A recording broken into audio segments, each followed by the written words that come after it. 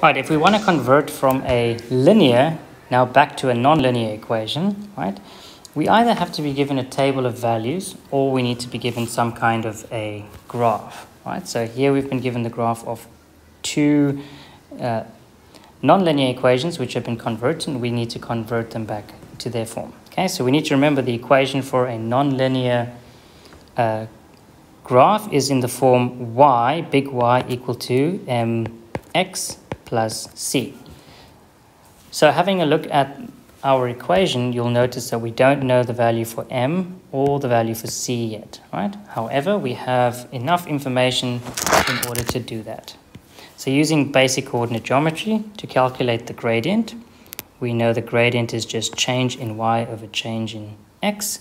So here we have two coordinates, so we have 6 and 8 and 4, and this is just 0/4.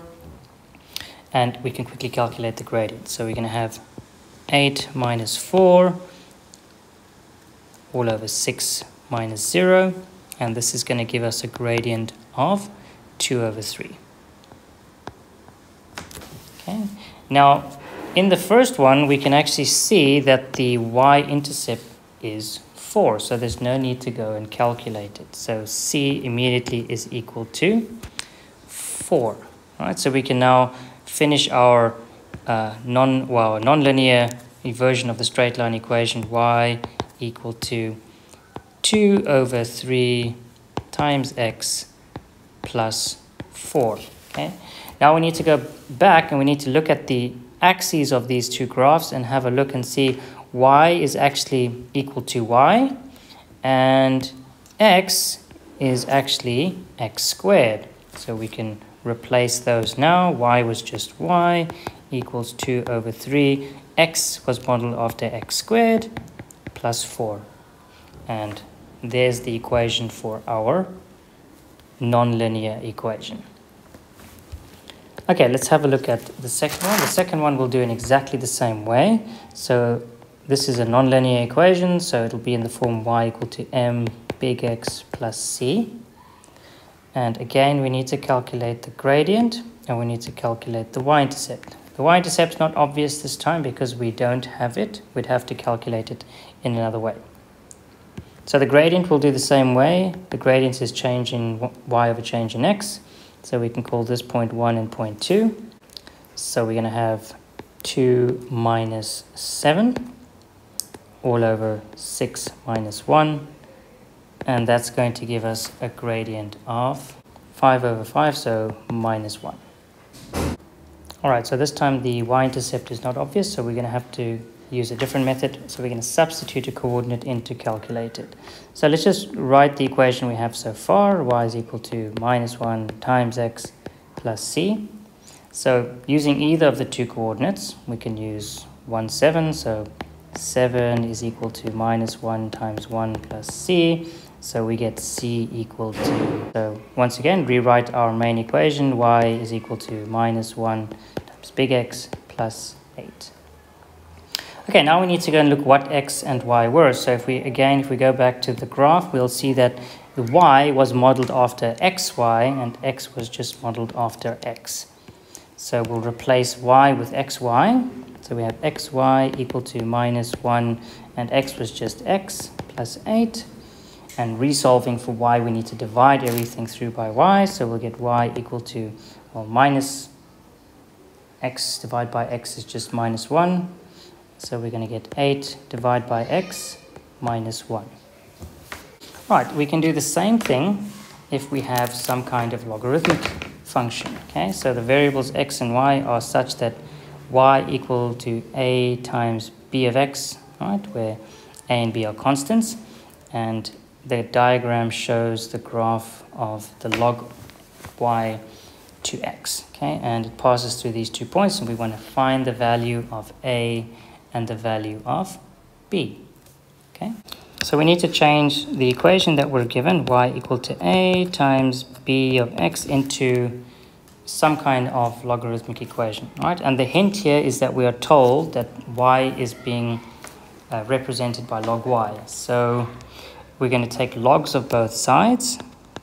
So we'll have log y equal to log a times b of x. Using our log laws, we'll split those up.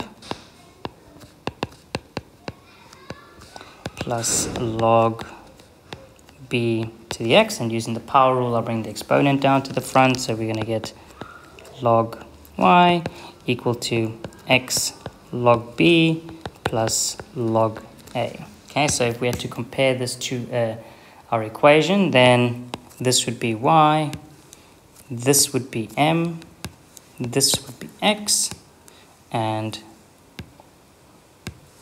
this would be c. Okay? And that makes sense if we have a look at the graph we've been given.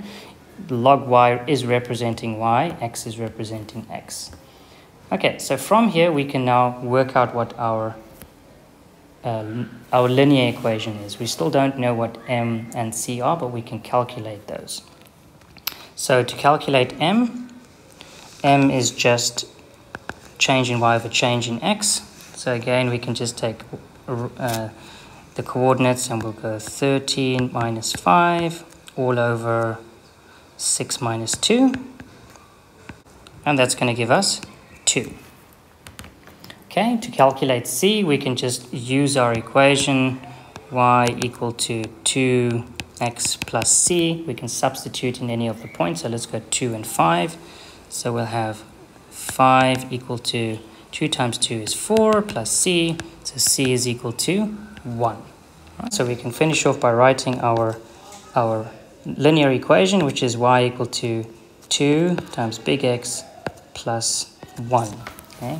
And now we're going to compare our nonlinear equation to our linear equation. So if we have a look when we converted here, this is what we got, right? So we're going to compare the two equations together. So y is represented by log of y, okay? 2x, so 2 is the gradient, and the gradient in our equation was log of b, right? X was just x, and 1 was c, and c was represented by log of a. So by equating the two, we can find the values of b and a. So log of b must be equal to 2, because that is representing the gradient. We worked out the gradient as 2.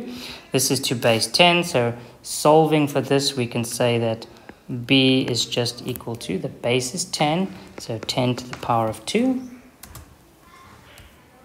And that gives us b equal to 100.